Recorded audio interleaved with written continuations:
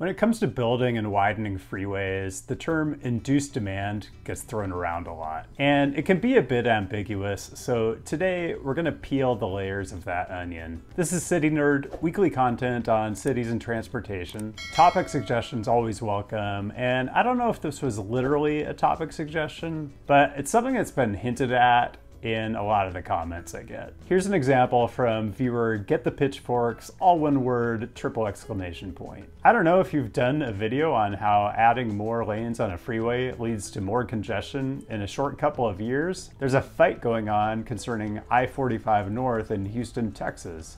I don't live near there. I just want the city to spend more money on a combo park and ride / rail instead. Keep the cars out of the city.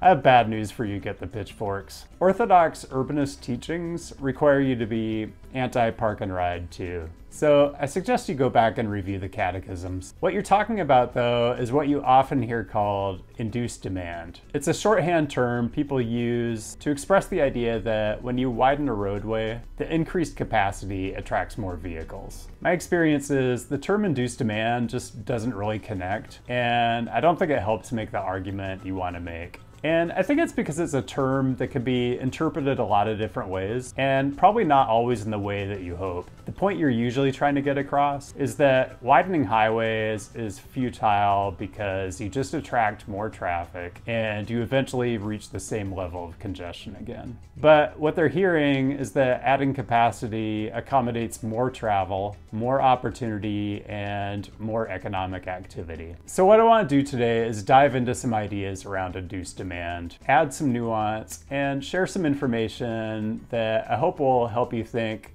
a little more clearly and more deeply about the issue so that you can be understood better and have a better chance at making a difference in your community. First, let's define some terms. I'm really not trying to be pedantic here. It's just that induced demand is kind of an oxymoron. The demand either exists or it doesn't. So apologies to those of you who have been through basic microeconomics, but in a basic supply-demand curve, demand isn't a single point.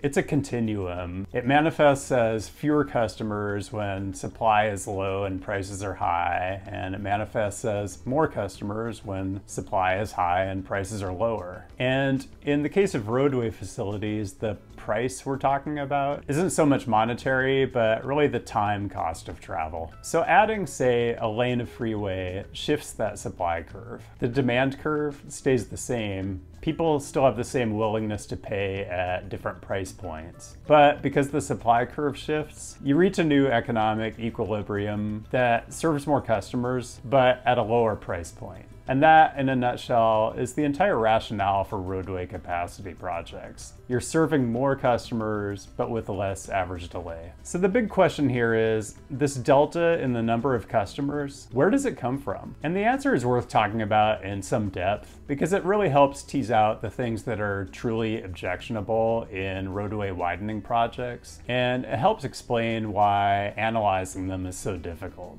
When we talk about the traffic that materializes after we add a new lane, it really takes place across 5 dimensions. 1, traffic that was previously using a different route. 2, travelers who were previously using different modes, usually transit. 3, traffic that was previously traveling at a different, less preferred time of day. 4, new or longer trips that didn't previously pencil out economically. And 5, in the longer term, additional traffic from new development, or sprawl, if you must, that wouldn't have occurred if the roadway hadn't expanded. To me, the key is how well our methods of analysis pick up on these 5 different sources of induced traffic. So let's talk about something that definitely provides one of the most important justifications for any capacity project, and that's the travel demand model. A travel demand model is a mathematical representation of a metropolitan region's transportation network. Their networks usually include all roadways other than local neighborhood streets, some level of transit network, and underlying land use, which is organized into what we call transportation analysis zones, or TAZs, which contain population and employment attributes that generate trips that get loaded onto the network.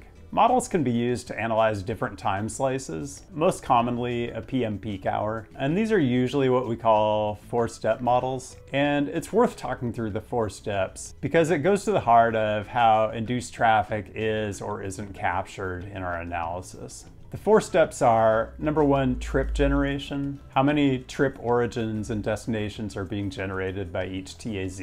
Number 2, trip distribution, which determines which TAZs to pair for the origins and destinations of each trip. Number 3, mode choice, which estimates whether each trip will be made by single occupant vehicle, multiple occupant, transit, etc. And 4, trip assignment, which uses an iterative process to assign vehicle trips to different routes until the model reaches some sort of network travel time equilibrium.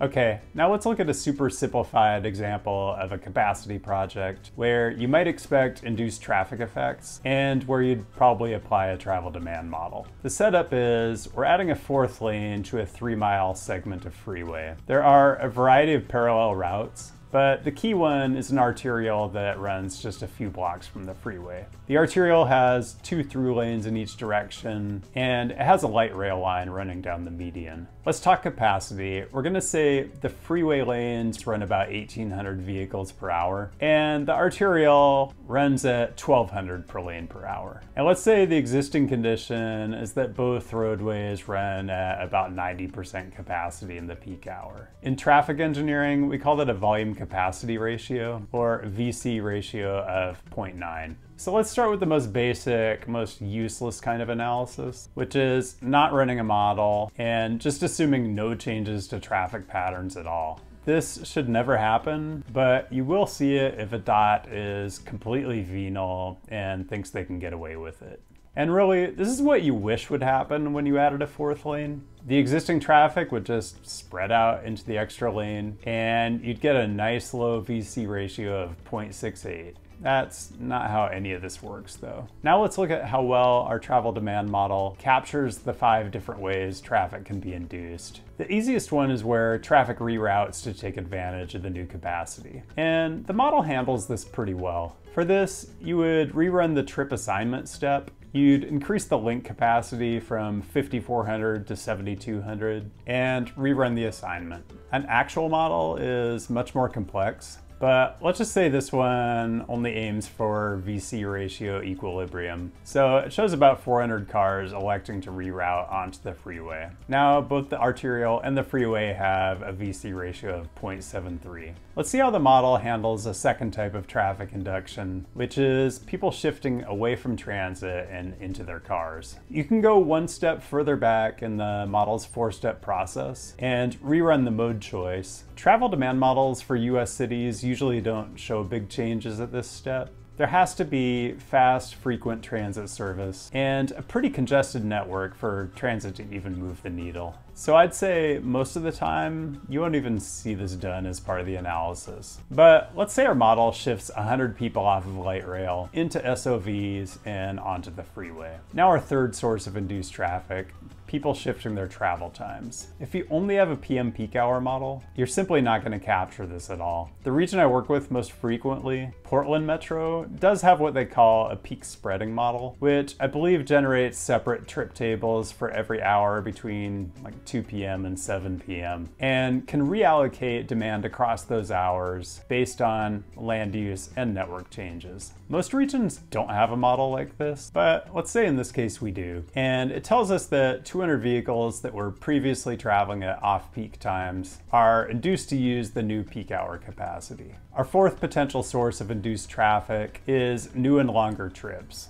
You can try to analyze this with a model by peeling it back to the 2nd step, trip distribution, which does use feedback from the network to inform the attraction between different origins and destinations. I don't feel like models are great at doing this, but let's say our model reallocates trips due to the new capacity being offered, and 200 more vehicles show up on our 3-mile segment that were previously making different or shorter trips. And the last source of induced traffic, long-term changes in land use to take advantage of new capacity. In theory, the model can capture this using its 20 to 30 year forecast trip table. But in reality, reallocating land use in a regional model is a super political, multi-jurisdiction process, and you're usually not going to wade into this at the project level. So I'm not going to touch this because I really only want to talk about immediate traffic induction impacts anyway. So this was just an example, but you can imagine that the results are going to vary based on a lot of factors: how congested parallel routes are, how congested the shoulder hours are, whether there's high capacity transit. But on the macro level, there's been a lot of research into the relationship between added lane miles and added vehicle miles traveled, or VMT. And the research generally gives a short-term elasticity between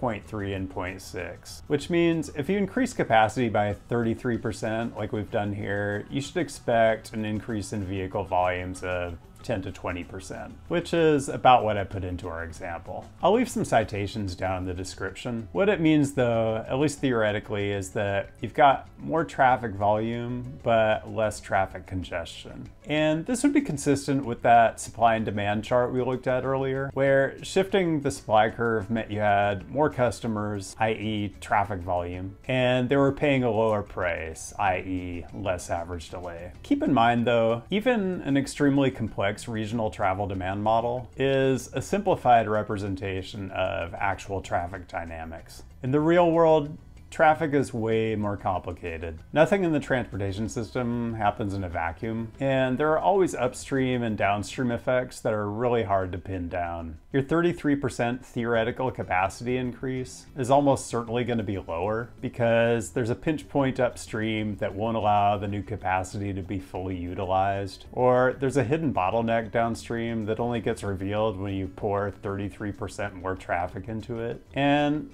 that's really the big problem with capacity projects. It never ends. You're always creating or discovering some new bottleneck that needs to be quote unquote fixed. The bottom line is, the bigger and more complicated the project, the more uncertainty there is in the analysis. And my experience is the analysis almost always overstates the benefits of the project. And there are some very cynical explanations you can have for this, but a lot of it just comes down to what the analytical tools do and do not pick up on. Also, did I mention that traffic engineering is an extremely difficult and usually thankless job?